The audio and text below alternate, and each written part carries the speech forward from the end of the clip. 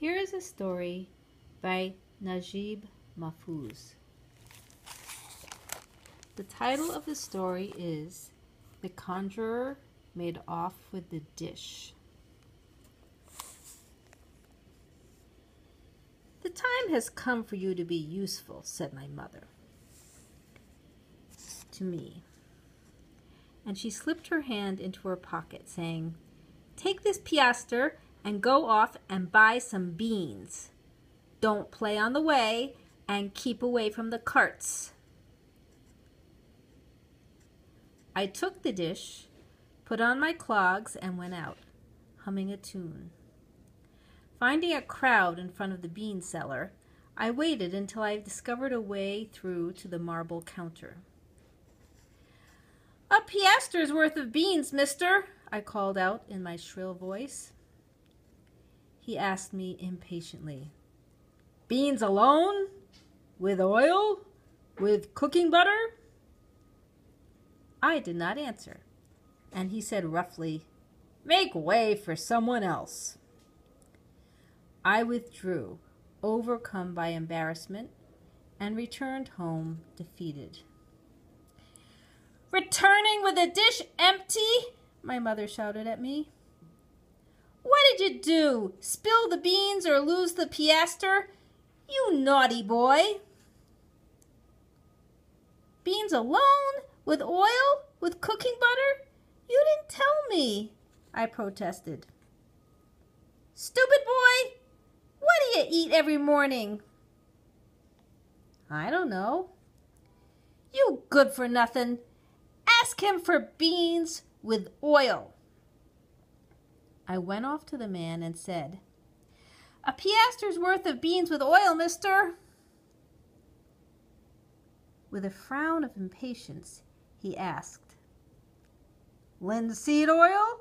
Vegetable oil? Olive oil?"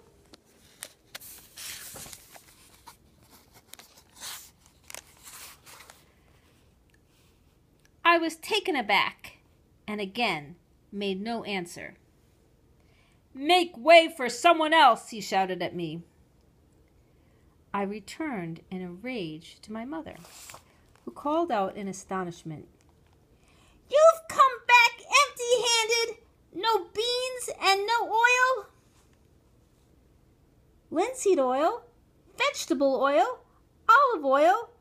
Why didn't you tell me?" I said angrily.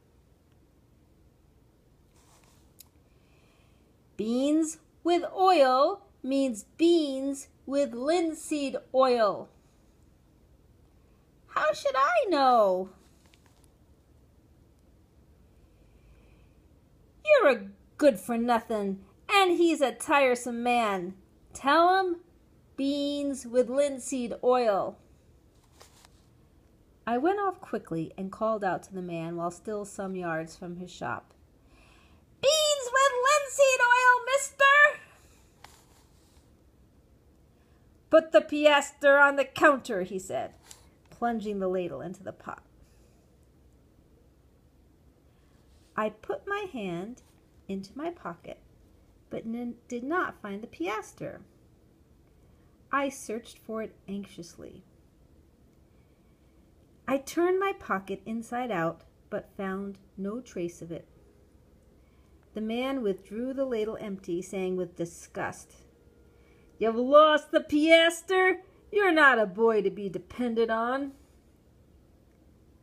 "I haven't lost it," I said, looking under my feet and round about me. "It was in my pocket all the time." "Make way for someone else and stop bothering me." I returned to my mother with an empty dish. "Good grief! Are you an idiot, boy?" "The piastre." "What of it?" "It's not my pocket." "Did you buy sweets with it?" "I swear I didn't." "How did you lose it?" "I don't know."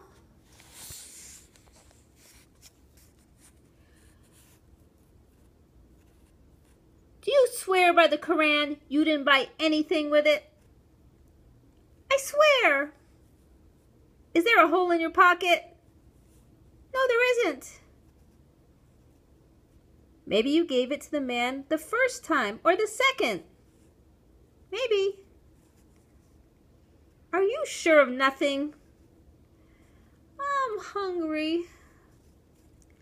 She clapped her hands together in a gesture of resignation. Never mind, she said. I'll give you another piastre, but take it out of your money box, and if you come back with an empty dish, I'll break your head.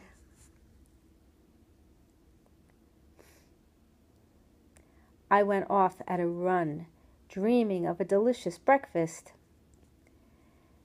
At the turning leading to the alleyway where the bean cellar was, I saw a crowd of children and heard merry, festive sounds.